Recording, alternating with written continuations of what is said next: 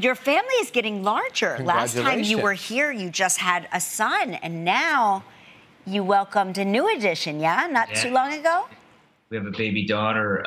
She's almost 2 now. Thank you. Quarantine with the almost 4-year-old and an almost 2-year-old was quite a year. Yeah. What's her name? Her name is Ruth. Oh, Ruth. How sweet. That's a great name. Oh. Thank you. So, as one unfamiliar with having kids, but I have a 2-year-old niece. Kelly has 3 kids, right? Yes. Just double checking. 4 including you. I thought you wanted a 4 C-section. I was going to say 4 including Ryan. But what's it like to have 2? Does that make it a little easier because they can hang out with each other, even though I know they're young? No, it does not. It makes it 2 times harder. Just like simple math, it's just harder.